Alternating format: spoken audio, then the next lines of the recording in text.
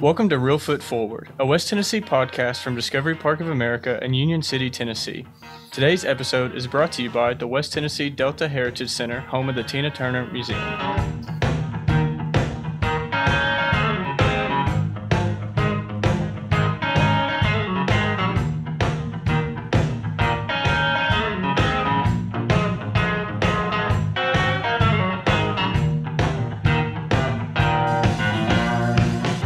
Thank you, Dawson, and welcome everybody to Real Foot Forward, a West Tennessee podcast where we explore the history, the people, and the culture of our home here in West Tennessee. I'm your host, Scott Williams. So today's guest is author Philip Jett, who was born here in Union City. He's an incredible writer, and he writes just the kind of books that I love to read. He was a corporate and tax attorney advising Fortune 500 corporations and some of the biggest names in sports and entertainment.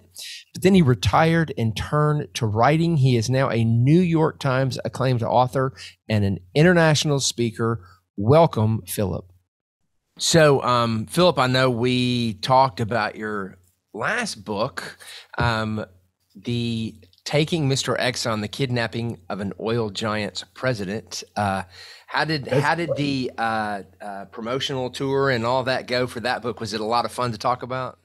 It was okay. You know, it was during COVID, so it was impacted greatly during COVID. And to tell you the truth, it wasn't a lot of fun because of that fact.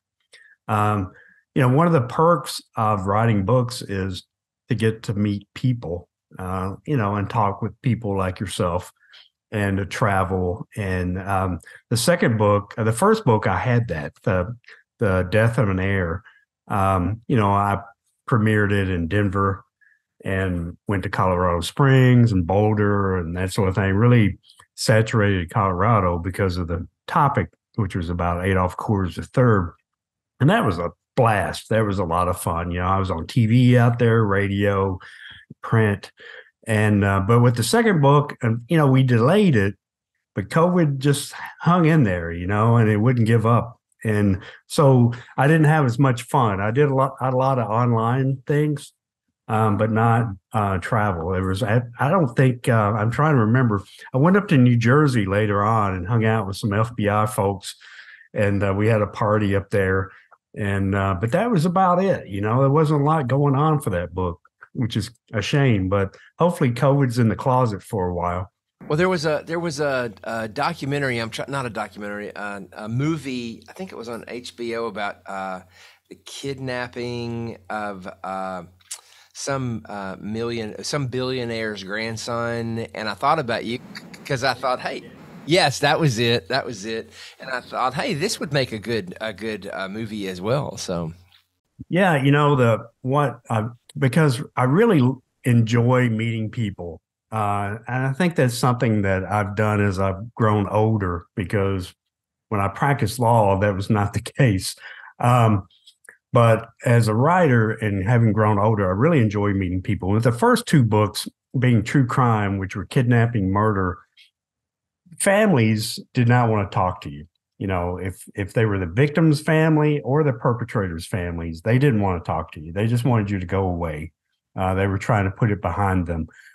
But I met a lot of FBI, local police, state police, diplomatic service people, those kind of people. And I made friends, lasting friends, and now with the Stranded in the Sky, which is a historical book, about, I tell it from the perspective of the crew members and the passengers and the families of those folks that I interviewed, because I went back and I got passenger lists for these planes. There's 4 planes involved in the book, and I got passenger lists.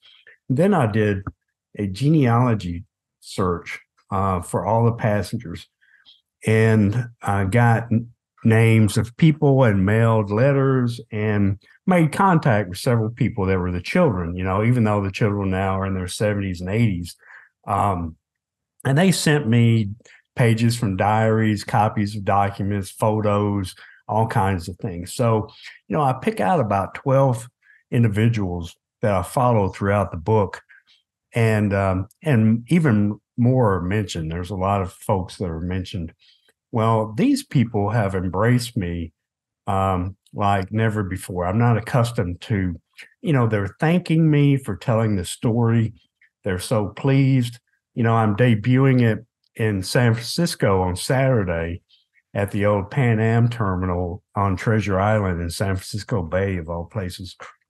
And most of these people live in the Bay Area.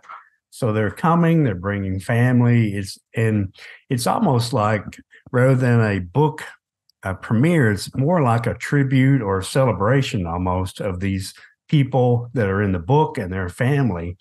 And I have never had so much in the way of, nice things and gratitude coming from these folks. And it's really humbling.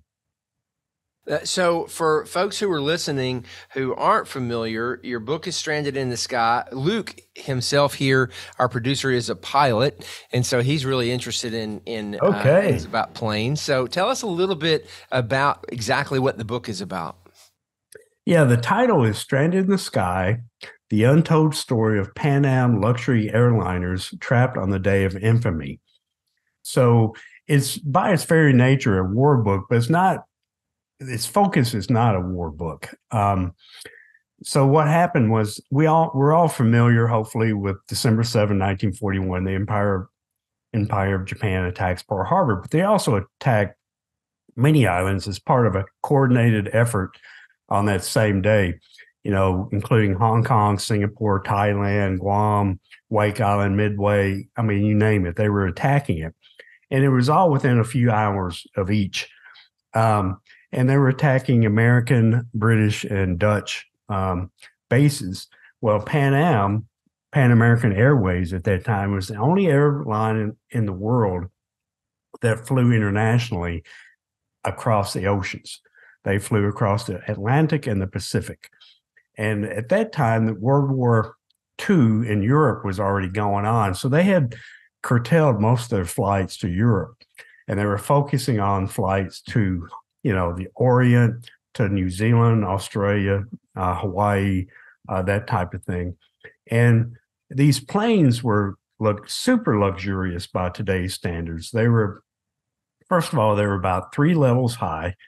They had a bar. They had 4-course meals. They had berths, like sleeping on a train or a passenger liner, steam liner. And they had just all these amenities, and they had sofas, and it's hard to imagine. The book has 60 photos, which are dispersed throughout where it's relevant. And to see these planes, it was just amazing to me. First of all, I did not realize that Pan Am flew over the oceans in the 30s and into the 40s. And that these planes were available, and they were really only available for the wealthy. For instance, to fly from San Francisco to Hong Kong and back in 1941 would cost about $2,000 just for one seat. In today's dollars, that's about $35,000.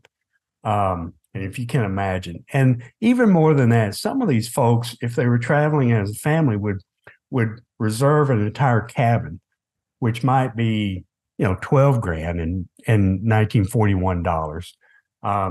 And even more than that, there was a deluxe suite on the tail that had its own bed, its own sofa, love seat, chairs, bathroom. And that was about $100,000 in 1941 dollars. It's just astounding. So you had celebrities, you had Standard Oil execs, you had the top people on these planes. So they're taking off on December 7th or December 3rd, 4th, 5th, venturing out over the Pacific. And it's like, woohoo, we're going to these exotic places. We're, having a great vacation, just like people do today. And the next thing you know, the pilot tells the passengers, everything's being attacked, and we're right in the middle of it, out over the Pacific Ocean. So now you go from all this hoopla and excitement about your destination to how are we going to survive this?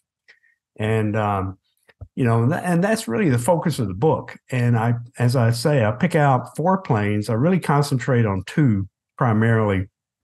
And I follow the passengers and, picked out about a dozen passengers in particular and give you their background and their family situation and their children at home and their wife at home or whatever, that's all these concerns. So I try to build up anticipation about what may happen to these individuals. And at the same time, I'm leaking in the Japanese throughout the book. So I compare it to kind of like the Jaws, where the music starts. When the book starts, everybody's boarding these planes, everything's fun. So you go 3 or 4 chapters in, the next thing you see is that Japanese have left Japan headed for these islands. And so, now you've got the Japanese out there and people unbeknownst are out there having fun. And so you go 3 or 4 more chapters in having fun on these beautiful plains and these islands, and the Japanese are getting closer, and so it finally converges with Pearl Harbor, and then the aftermath of not only Pearl but all these other islands. And I don't want to give too much away, but for instance, out of the 4 planes, one is shot up pretty badly. I think it had 23 bullet holes in the side. And the other was bombed and burned. And some of these folks could not get back. It's funny, the crew members and the surviving planes that was the focus, because the United States government military is like, we need pilots and we need planes. Forget about passengers. It's like, this is what we need right now. So try your best to get back. And I read where there were as many crew members as there were passengers. I know it was crazy. These planes could hold up to 72 passengers, but they rarely did, because if they were flying overnight, you had berths. So you could only have about 36 passengers who could sleep in these, because the chairs and everything would fold into, sleeping accommodations, which were very nice. Each berth had its own window, its own light, its own intercom, its own music, speaker, and all that sort of thing. So it wasn't like they were just throwing these people in, it was very nice. So they couldn't fly, unless it was a day flight, they could only fly about 36 max. And even then, the flights weren't always full. And so you would have, sometimes on these flights, you only needed about 5 or 6 crew members, but they would do a double shift. So they might have 11 or 12 on there, so some could sleep. Because if you're flying from San Francisco to the Orient, it might take 5 days. And these planes could not make it, back then. The technology was such that they had to island hop. And Pan Am, which is discussed in the book and also photos, Pan Am went on to like Midway. They island hop from San Francisco to Midway, to Wake Island, to Guam, to Manila, to Hong Kong. So they would hop and they would spend the night at each location. And so for the islands that didn't have nice hotels, Pan Am built them. Pan Am built 5-star hotels on these little. So you have Wake Island, which is about 2.5 square miles of area. It's a tiny little island, and it's got this 5-star hotel on it, that nobody goes to other than Pan Am passengers.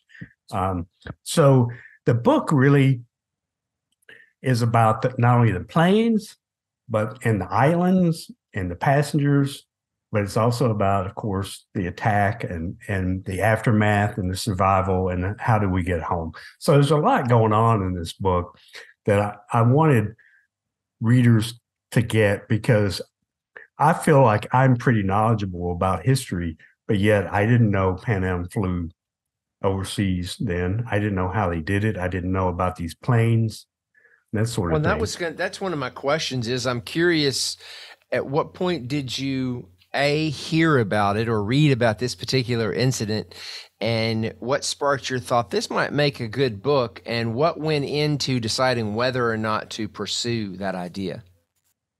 It's a great question, because my first two books just kind of fell in my lap. The first book, Death of an Heir, just fell in my lap, and it had never. I like to write about things that have not been written about, and the first book had not. The second, the third book, Strand in the Sky, has not been written about as comprehensively as I've done, and only certain planes. I've thrown in all four planes, and with passengers. Nobody ever had passenger names and that sort of thing.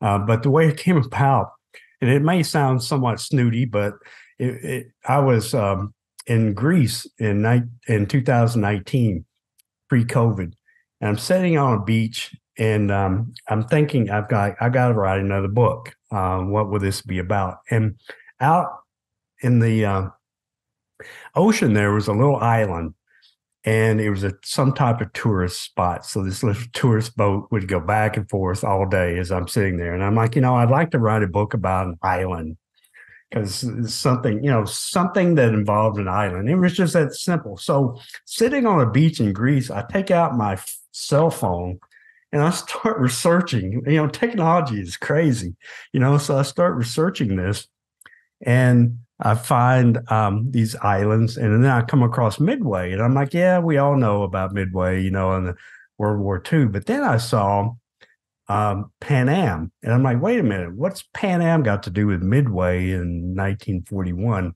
And so that opened up the curiosity and the digging, and coming across the story. It was just as simple and strange as that I just said to myself, I want to write a book about an island, and then it evolves into this book. So, what's interesting is there's really not a ton out there about this topic, and I can't think of anything that would make a better movie, right? Yeah, I'm thinking that. I need you as a manager, man. I agree. I've had some. And there are a few blurbs on the book, but there are authors who write a lot of World War II books and a lot of military books, and one even said, "Who would have thought of this?" They're kind of like we, and another author who's a bestseller. He said, "This is the rarest of books. It's an untold story in World War II." He said, how many of those are out there, And so I was fortunate. And, I just came across the connection of Pan Am to Midway, and my mind clicked, only because of my ignorance, not knowing Pan Am was an international airline, from the 30s. And one thing led to another. And once I saw they were involved in the attack, my mind snapped, and it's like, okay, this would be a great story from the passenger crew member standpoint, as a survival of the attack. Well, you think about, you think it was the whole experience was harrowing for the people that were on the plane. I know the Pacific Clipper, their record for the longest commercial flight by mileage still stands today. So it was a long way to go, even today. It's funny. Each plane had its own story, and some were in more danger than the other, but all of them accomplished things that, it's funny. And I say this in the epilogue, I believe, that if they had done it at a time where war didn't start, they probably would have gotten a ticker tape parade in New York, because they were setting all these amazing, as you say, the Pacific Clipper flew, around the globe pretty much at a time where that was not done by a big lumbering commercial plane. You had the Amelia Earharts and these specialized planes that were doing that. And these people, they didn't have tools. They've had to fashion their own tools, and they would pick up drums of oil along the way, and they'd fly on automobile gasoline for a while. And just all this crazy stuff that today you wouldn't do. But each plane had its own story, and like the plane you're talking about, the Pacific Clipper, the first officer, I spoke with his son, and he said, my dad didn't think much about it at the time, but as he grew older, he really realized what they had accomplished. And, and at his death, he was very proud of what they had done. And as you say, it still stands, and that was at a time where you didn't have satellite imagery, you didn't have weather reports, you didn't have all the stuff, the support that you have today. I know it was a long, long time ago. Were there any little kids on the planes? Is there anybody still alive? There is. Thanks for asking. And he's going to be at the signing, believe it or not, in San Francisco. And I'm really excited about it. There's two gentlemen, in fact. There's one gentleman, he's probably close to 100 who's going to be there. But one that I've really communicated a lot with, his father was Pan Am's manager on Wake Island. So his father's job was to make sure all the navigation equipment, antennas, and everything was operational. He would greet the planes when they landed, that sort of thing. So you had an island that was pretty sparse, and certainly no families, but his family lived there. So this gentleman who's going to be at the event, he was a toddler at the time, and he was there. He said that they were evacuated 2 weeks before the attack. He meant he and his little brother and his mom. His dad stayed, and so he has no memories of it, but he was physically there. And I said, I think you're probably the only person on the planet who can say that you were on Wake Island in the beginning of December 1941 and, was a part of all that. His dad escaped, and they eventually made it back to San Francisco. But yeah, there are those people. And then there are those that were, their dad continued to fly for Pan Am, even, flying 707s and that sort of thing. So Pan Am was a part of the family, even in later years. So we're going to take a quick break, but when we get back, I want to talk a little bit more about your process as a writer and how you do what you do.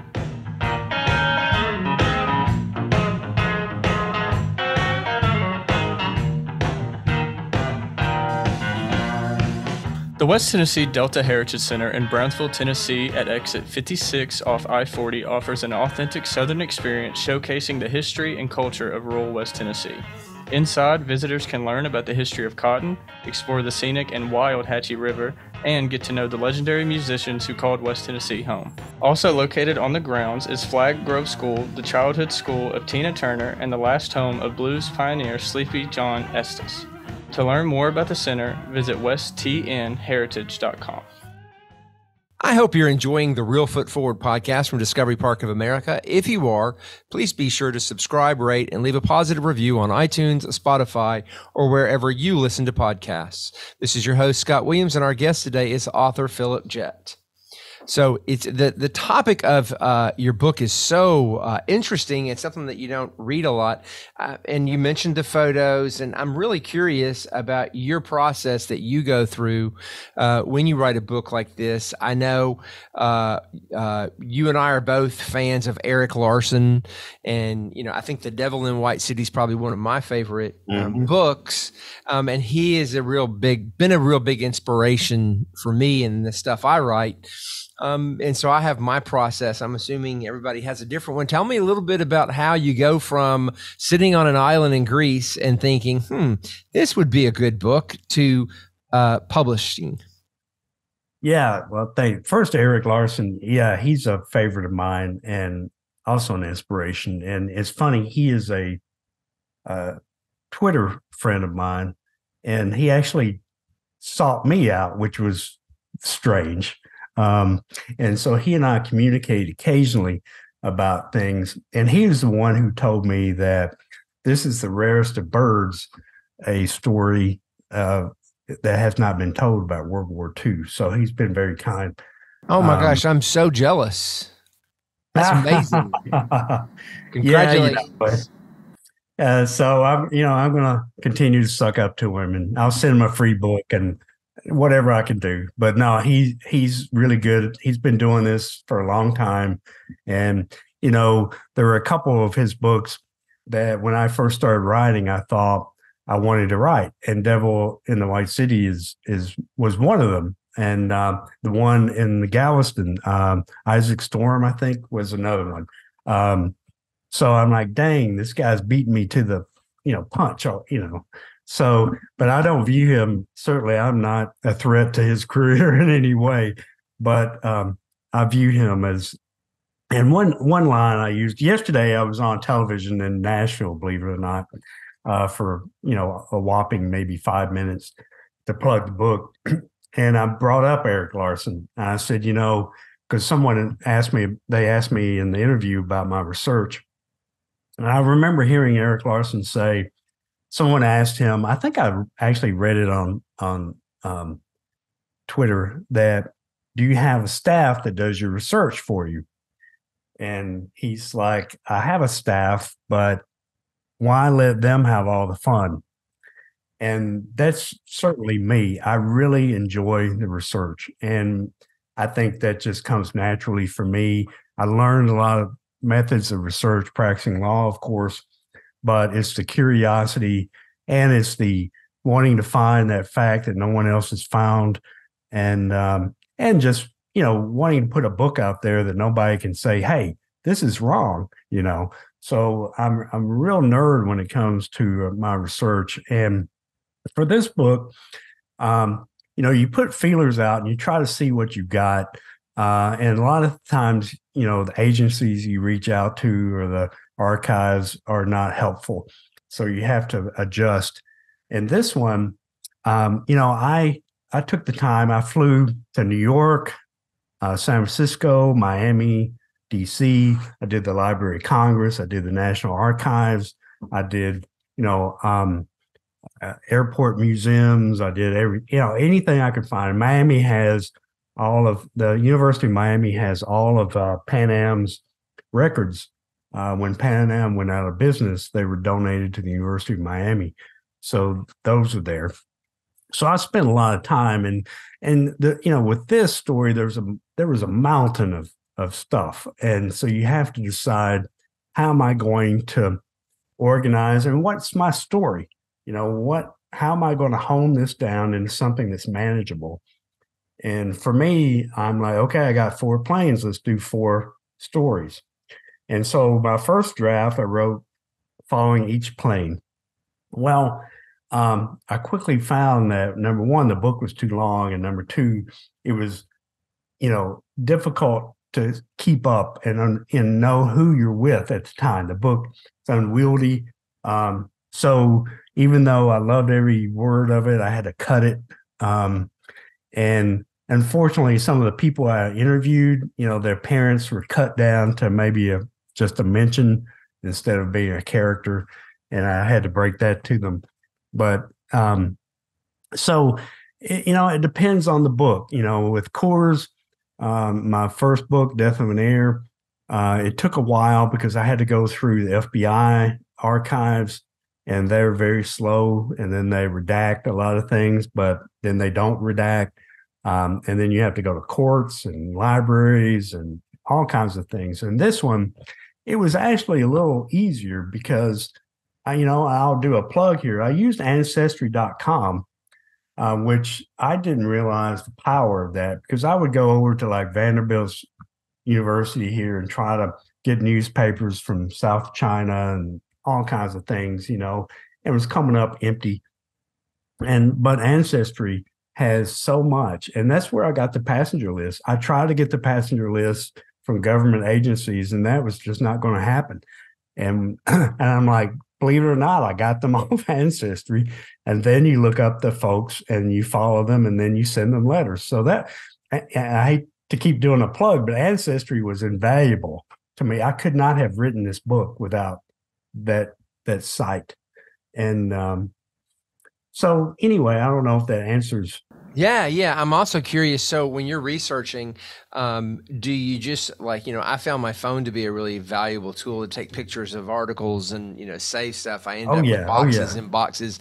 And then do you find yourself somewhere needing something that you have somewhere and you spend hours looking back through stuff? Or are you organized enough in the front end where you don't have to do that?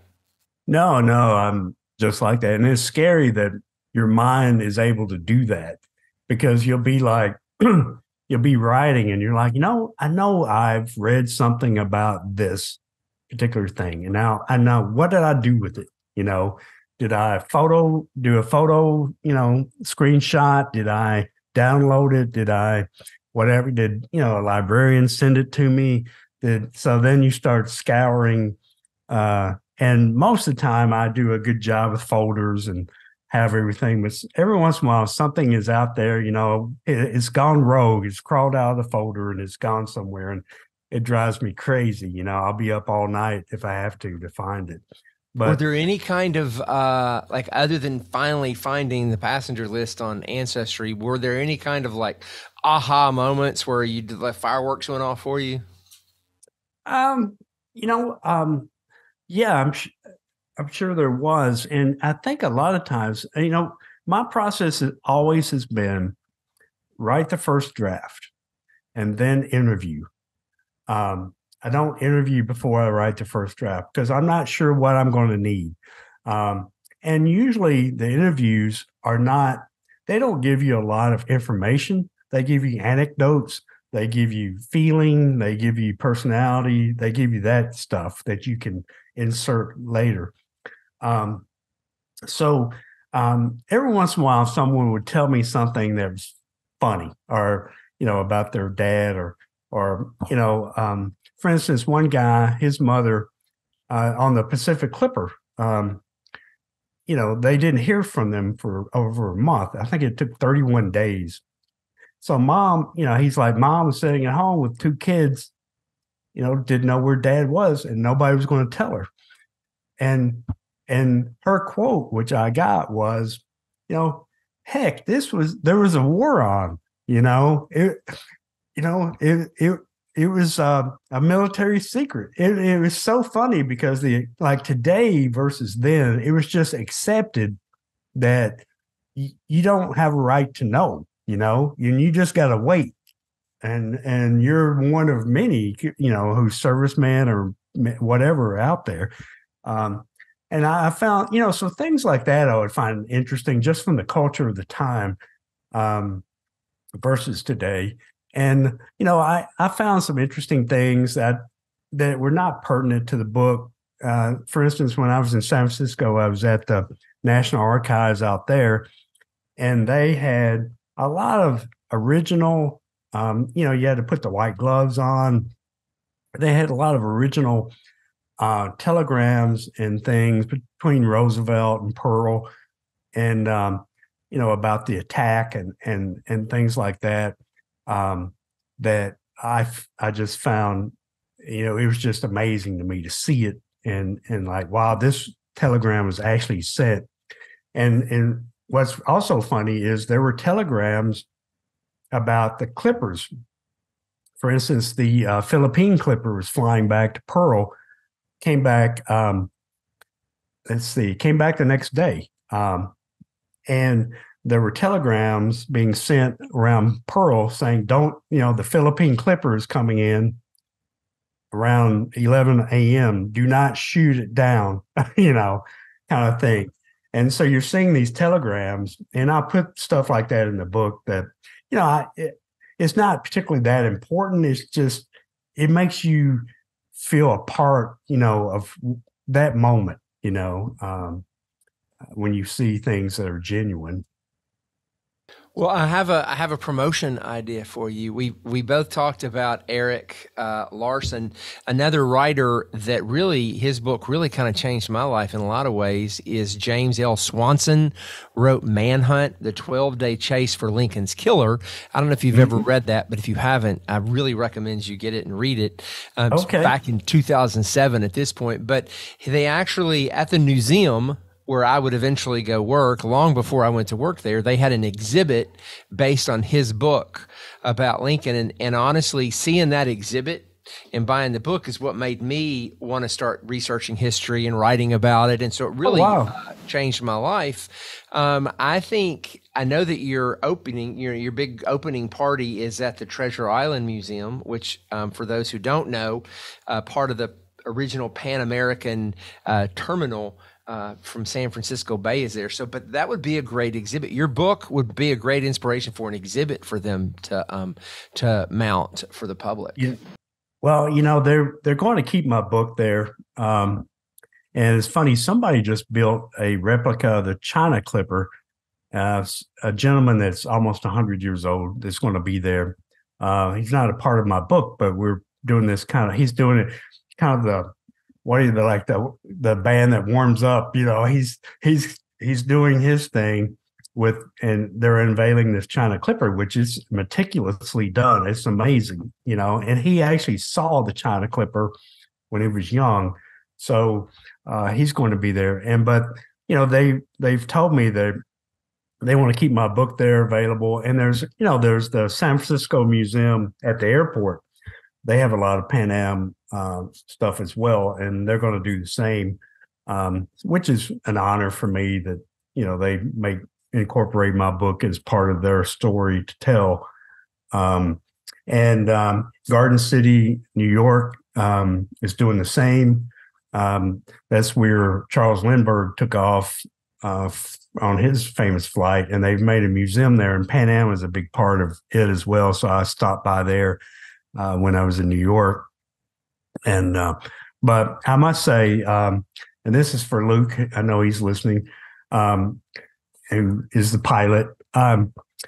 There's 2 weeks ago, I took a flight aboard a 1928 Ford Trimotor, flew around for half an hour out, near Nashville. Did you do that at Tullahoma? Yeah, that's great. It was a treat. Cool. I was trying to make it out there to do the same thing.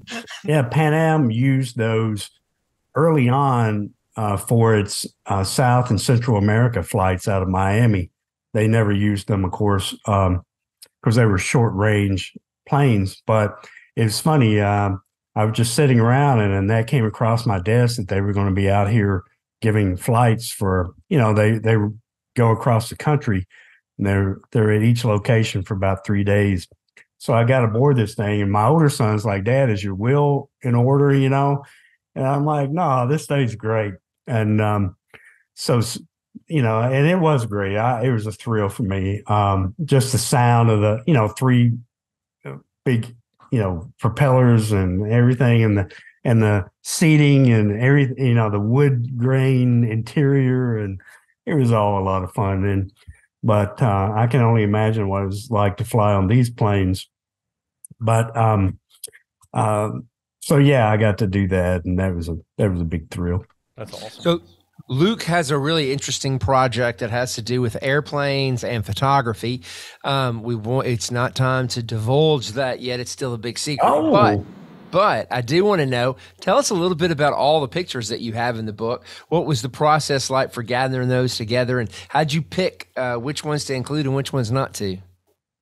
Good question. And I'll revert to my earlier books. For instance, my first book, I had a little secret because most, as you know, most photos are copyrighted now, and they're owned, and you have to license them and all that sort of thing. So a lot of times you're thwarted in your mission to get photos. But in the Coors case, for instance, the Denver Post had lots of photos, but they were not going to let me use them for free. And fortunately for me, unfortunately for the newspaper, the Rocky Mountain Times had gone out of business not long before and had donated all of their newspapers and photos to the Denver Public Library. So I was able to access those photos for free, just, that you just mentioned in the caption for each photo that it was, came from the Denver Public Library. Well, yeah, exactly. And in this case, I having gone to so many museums, and then Miami having most of this stuff was, fair use. It was had been part of the records. It was not owned by a newspaper or Getty or any of that sort of thing. So it was, all I had to do was figure out what photos I wanted, where they were located, shoot an email and say, hey, I would love to use these photos. I will credit your organization or your museum. And they were all very lovely and said, of course. And although I won't name one, I actually reached out to a company about a certain photo, a private company, and they put me in charge. They connected me to their lawyer, their corporate lawyer, and then their lawyer had to review, parts of the book and all this kind of stuff, and it took forever. So I finally said, just forget it. It's not that big a deal. But and it was just over an old photo. Most of the time, certainly in the museum and the archives and, at the Library of Congress, you can use those. And so I look at it, a gazillion photos, and to me, they're all a treasure. And you just say, okay, this is a story. I want to tell it with the photos. And the publisher was great, because usually what happens in my first two books, they just do like a centerfold where they put the photos in the middle, and they're they're in order. But if you're reading the book and you get halfway and then you look at the photos, it kind of ruins the last half because you just saw all the photos. Well, this publisher allowed me not only to have 60 photos, which is a lot of photos, they allowed me to place them where it's pertinent in the text. So as you're reading, you look up and you see the photo that matches, the text of the book, and which is great. Because if I'm telling you about, a 3-hour brunch of ham and Virginia ham and baked Alaska and all that, there's a photo of guys in, white coats and gloves serving this buffet, and on and on. And so the photos, I think, are a real treat.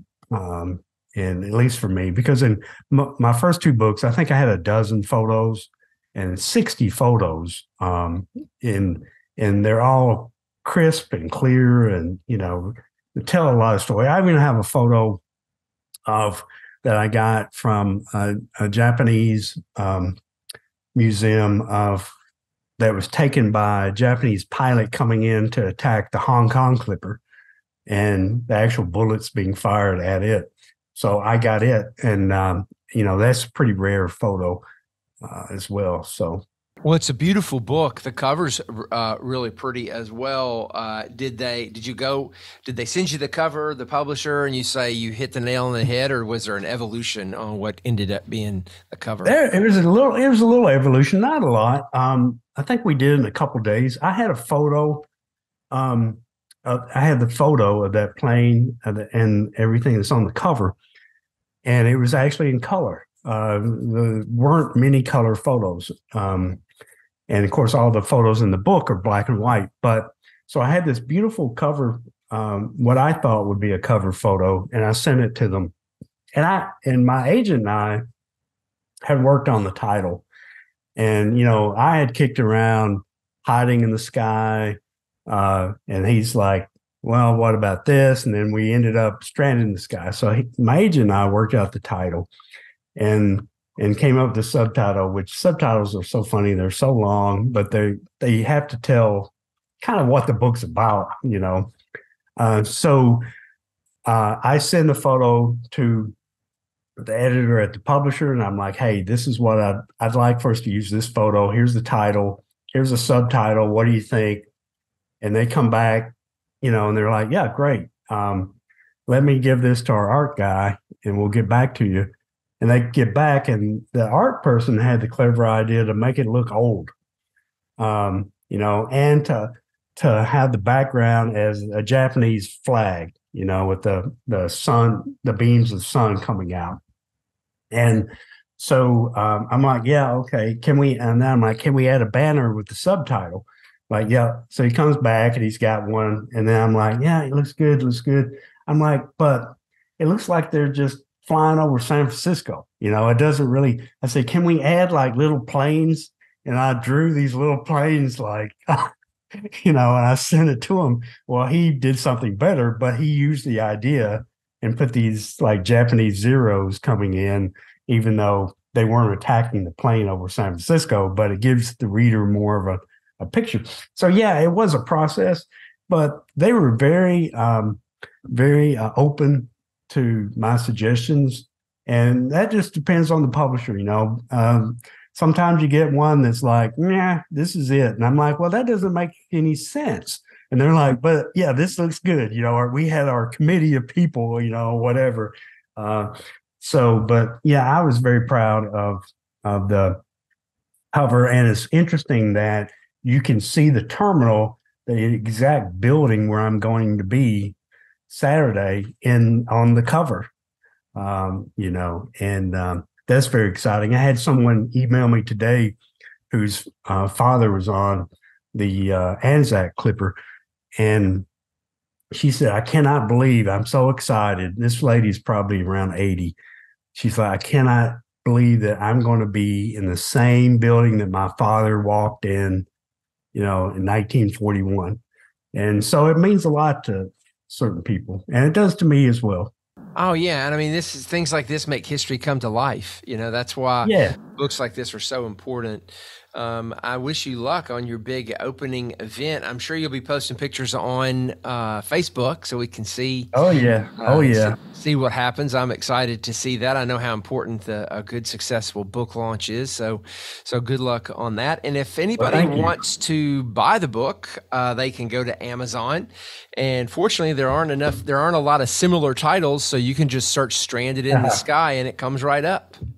Yeah, it is also available at other places as well, like Walmart, Barnes and Noble, Target, but, I'm kind of an Amazon guy, but I try not to plug anyone. And of course, your independent bookstores as well couldn't get it for you. But fortunately, it's available. It's like the wording wherever books are sold, kind of thing. Yeah. And it's in Kindle, hardcover, and paperback. Is that right? It is. That's another great thing, because usually you got to go one to the next. And this time we had a shotgun approach, hardcover, paperback, ebook, and there's some talk about an audio version, but we'll see how that goes. Are you thinking about what the next book is going to be about? Not only am I thinking about it, I've already written the first draft. And I've taken the last 2 months off to let it sit. And, it's kind of like cooking. You cook the book and then you let it simmer for a while. You want to extract yourself and your mind from it, and then you want to come back and approach it and see how it feels to you again. And this book is unusual for me, and we'll see if it's going to be good or a flop. It's fiction. I've gone from 3 nonfiction books, 2 true crime, 1 historical nonfiction, to a totally fictional book that I had a blast writing. And my agent was like, no, this is not the way you do it. We're branding you as nonfiction, kind of like Eric Larson Jr., and I'm like, that's okay, but I'm really doing this for fun, and I'm getting a tad bored writing the nonfiction, and I want to try my hand at fiction. And if it's a bust, then I'll go back to nonfiction. So I've written this book, and it involves a couple things that my life has encountered that I've incorporated, which most fiction writers do. First of all, it involves kidnapping, of course, from my first 2 books. It involves an international kidnap negotiator which these guys usually are coming out of Lloyd's of London, and they go about the world and negotiate ransoms that none of us know about. And sometimes they put themselves in harm's way. And it also introduces you to the equestrian world at Palm Beach, where I've been involved in the last few years. And the person who is kidnapped is an equestrian of a wealthy individual down there, because, usually the children of like Bill Gates, Bruce Springsteen, all these, even Tom Brady's daughters down there now. So it's like a who's who of famous kids of famous parents. So anyway, the book starts with a kidnapping from that, and ends up involving several countries and super yachts, and it's a lot of fun. Well, it's about time for you to have another book signing here in Union City. For those who don't know, Philip was the valedictorian of Obion County Central High School. So you have a lot of friends here, I know. And so I do. You get ready to promote that book, why don't you make a plan to stop by here at Discovery Park and have a book signing party? I would love to do that. We'll talk about that. I would love to do that. I always like to come home. And I grew up in Sandburg, for those who, at Reelfoot Lake, and went to Hornbeak Elementary School, went to Obion County Central, and then on, and feel like, I still cherish that childhood. I had a lot of opportunities to do fun things as a kid that my kids have not had living in a big city suburb. So yeah, it's still, my mom still says, when you coming home? Even though I haven't been there since I was 18, but it's still home. And this particular book that we've been talking about is dedicated to your sister, I noticed. It is, yes. My sister passed away in September suddenly, and that was tough for all of us, and because I keep thinking I'm a young man. And, everybody else seems to counter that. But yeah, it's dedicated to my sister Paulette. And I'm running out of people to dedicate. Keep writing books. I'm going to have to get my dog in there before long. You can dedicate the next one to Discovery Park of America. Oh, there you go. All right. Well, thank you. Thank you so much for talking to us about your book. And thank you so much for writing it. Because I think, things like that, some unsuspecting young person may pick that book up and decide to fall in love with history. Well, you never know. And, it's fun for me. And this one was almost a privilege, especially when you meet these people that I'm going to be seeing in San Francisco. I mean, their parents were a part of history, and they are so proud of them. And so, yeah, I appreciate your kind words, and we'll see how it goes, and then we'll try out the fiction and see how that goes. Well, I'll buy that one too. Oh, you're nice. Thank you, Luke, and thank you, Scott. And I appreciate it. And Discovery Park of America, it doesn't get better than that, I can tell you. Amen to that. And thank you to all you listeners who've joined us today at Discovery Park of America. Our mission here is to inspire children and adults to see beyond. To plan an experience here for you and your family, visit discoveryparkofamerica.com.